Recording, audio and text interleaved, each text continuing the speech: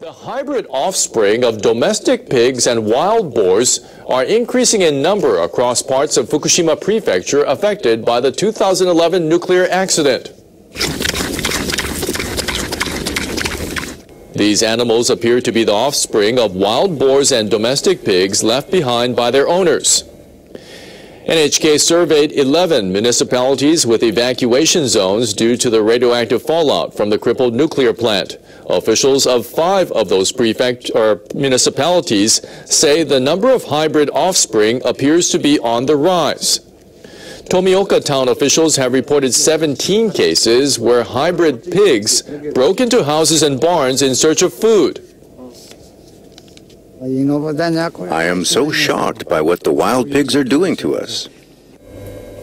Officials at the Environment Ministry say the animals give birth to larger litters than wild boars, around 10 piglets annually. Ministry officials and local hunters are culling the animals as they could interfere with residents returning to their home.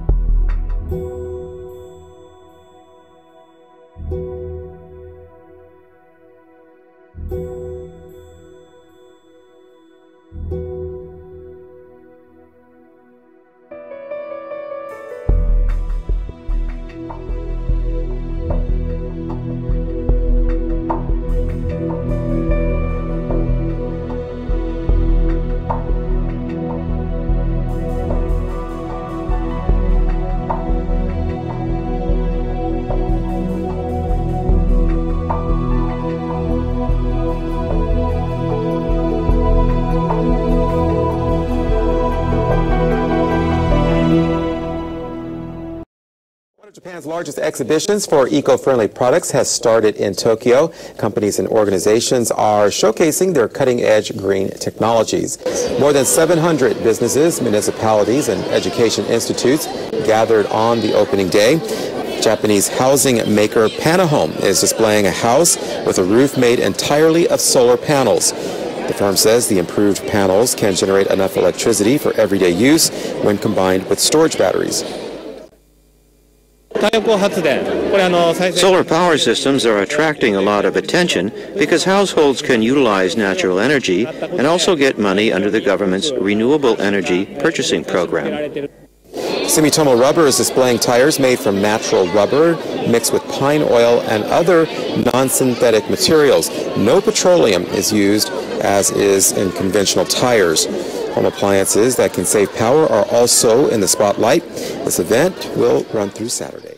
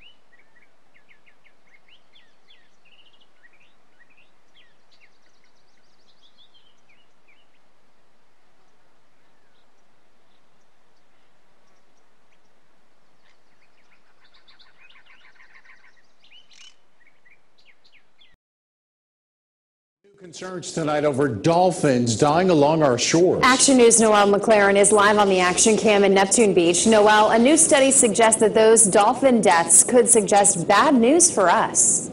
That's what the Georgia Aquarium is studying right now as they collect samples from right here along our St. Johns County coastline.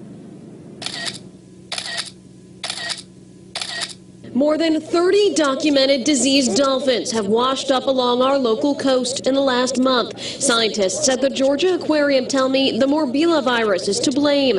Although the disease itself can't be passed on to humans, Georgia Aquarium field reps worry this could be an early warning sign for us. Dolphins with weakened immune systems are capable of carrying other infections that humans can catch. Scientists think unhealthy dolphins could also be a sign of an unhealthy ocean environment. The bigger picture is what we're more concerned about, why we're having an outbreak like this and what could cause these type of things. What makes you believe that because the dolphins aren't doing well, that humans might not be doing well in the future? Well, a lot of samples we take deal with such things as mercury levels, and dolphins are feeding on fish. We eat a lot of the same things that dolphins are feeding on. I reached out to other marine experts who agreed that dolphin health could serve as a barometer for humans and other animals. Jacksonville University biologist Quentin White told me, quote, while people aren't directly impacted by the Morbella virus, the disease is an indicator of greater problems in the world's oceans. Dolphins are one of the top-level predators, so if they're showing signs of stress, humans eventually could too.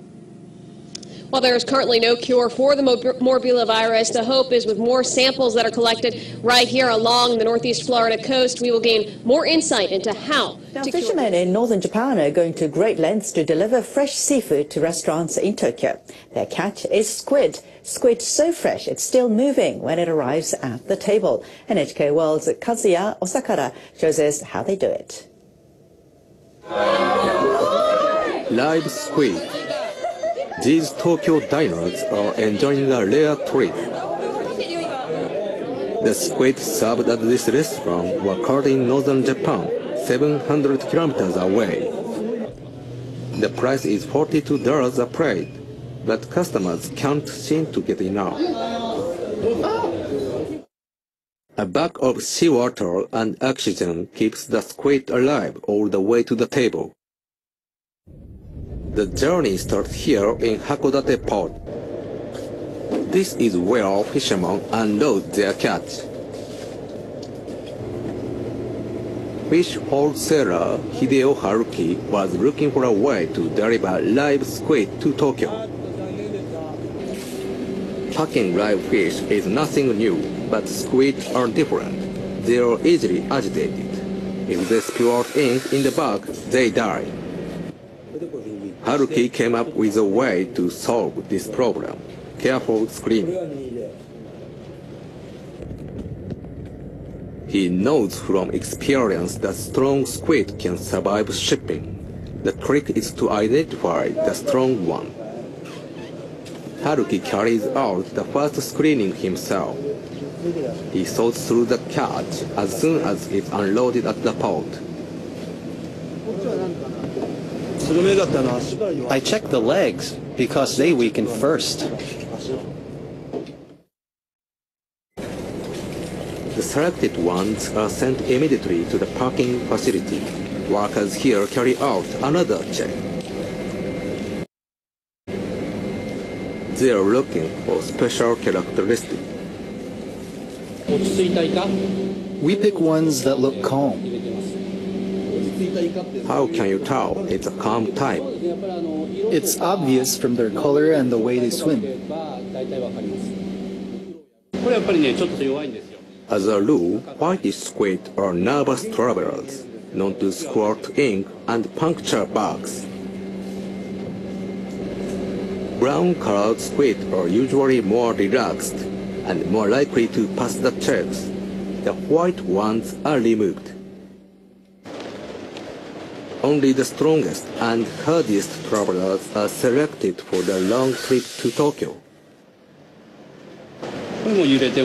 This squid doesn't squirt ink even when it's swayed. The live squid has become a hit product. About 600 packs are sold each day. and they fetch a good price, 20% more than ordinary squid. Fishermen see it as a promising market. With better distribution, live squid could be really popular across Japan. Soaring fuel prices are causing more fishermen to give up their jobs. We're trying hard to make sure squid is traded at higher prices for the sake of fishermen. The squid parks are flown to Tokyo the same day they are unloaded at port. The idea of delivering live squid to Tokyo is wonderful. It's a revolution. Live squid could someday reach consumers abroad. Trial projects have successfully delivered the water parks to Hong Kong, Taiwan, and Thailand, and the squid tasted as fresh as the ones served in Hokkaido. Kazuya Osakada, NHK World, Hakodate.